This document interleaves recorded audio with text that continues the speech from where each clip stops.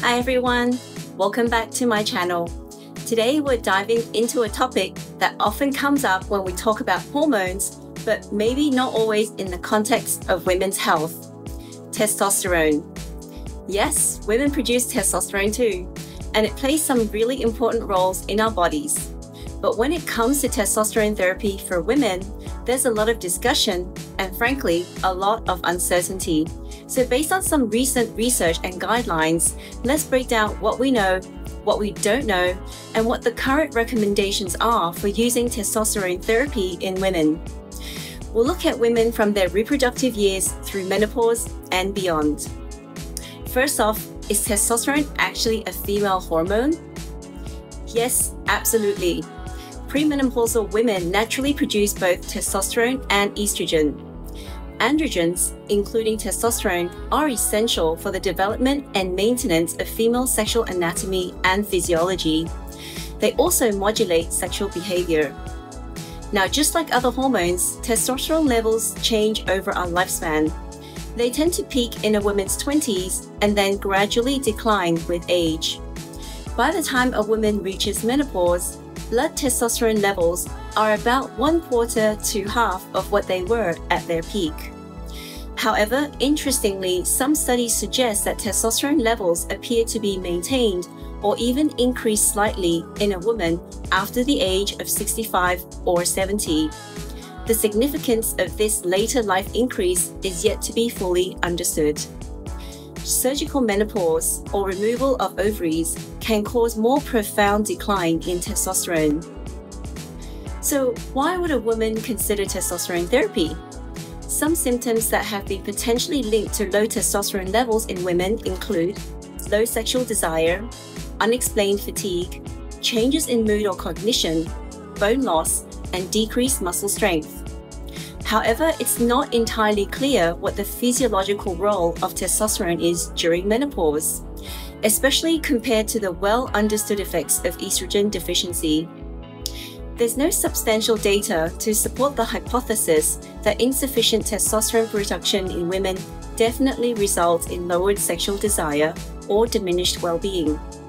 In fact, there's no defined cutoff blood level that can be used to diagnose female androgen insufficiency or to differentiate women with and without sexual dysfunction. So what's the evidence for testosterone therapy for sexual function? Despite the lack of clear diagnostic level, a lot of research on testosterone therapy has focused on sexual function, specifically hypoactive sexual desire disorder, or HSDD. Several randomized placebo-controlled clinical trials and meta-analysis suggest that testosterone therapy can significantly improve sexual function in postmenopausal women. This includes improvements in areas like sexual desire, arousal, orgasmic function, pleasure, sexual responsiveness, and a reduction in sexual concerns and distress. The effect size is often described as modest, averaging around 1 additional satisfying sexual event per month compared to placebo. It's important to note that the majority of studies showing this benefit recruited women diagnosed with HSDD or generalized female sexual dysfunction. So these findings cannot be generalized to women without sexual dysfunction. So what about other symptoms? This is where the evidence becomes less clear.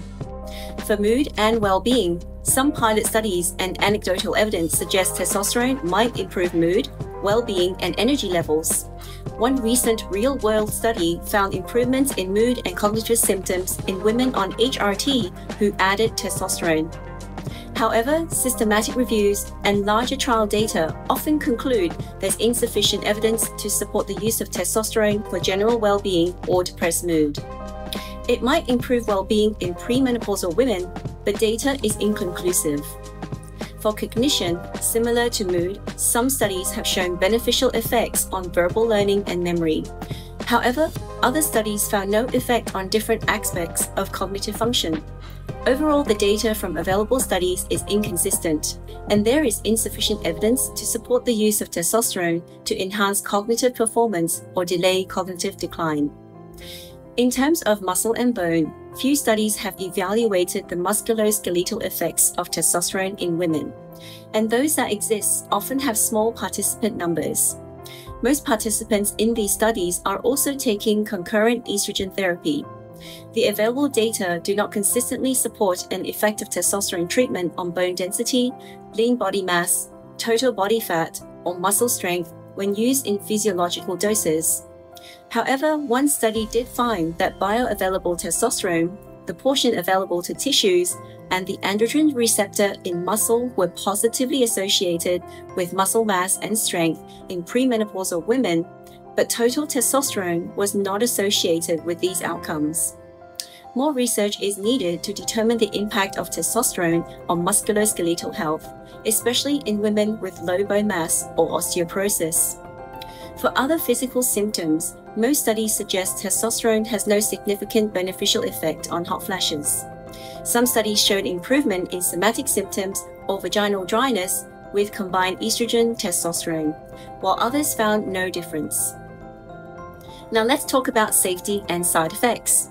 Safety is a major consideration, especially since testosterone therapy is often prescribed off-label for women.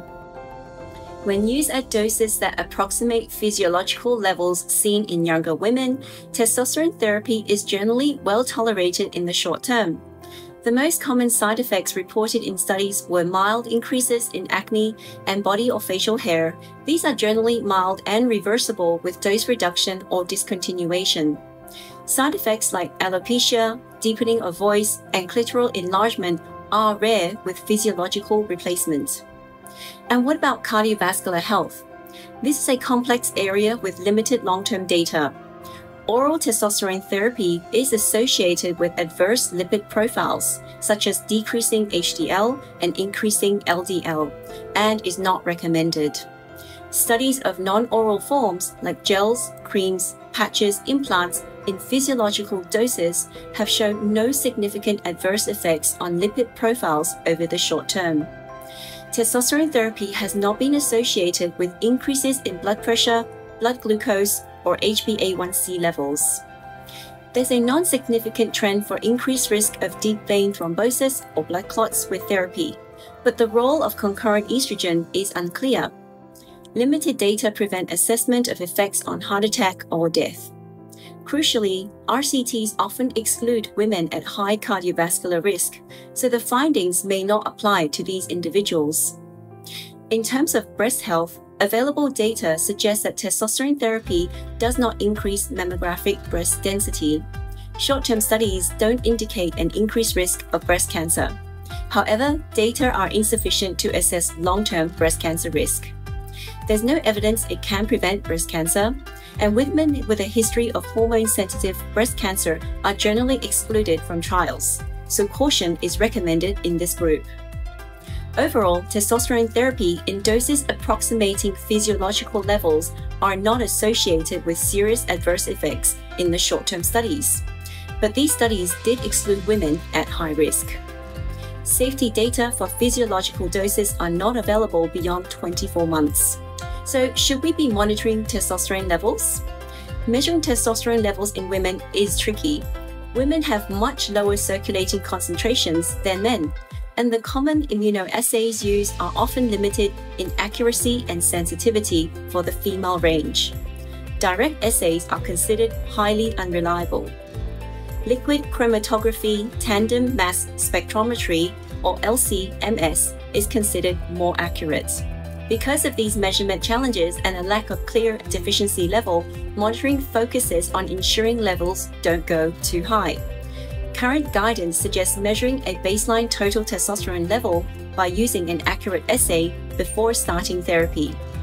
A repeat level should be checked 3 to 6 weeks after starting treatment to assess absorption. After that, monitoring involves assessing the clinical response and checking a total testosterone level every 6 months to screen for overuse. Clinical improvement in symptoms is considered more important than hitting a specific number within the normal range.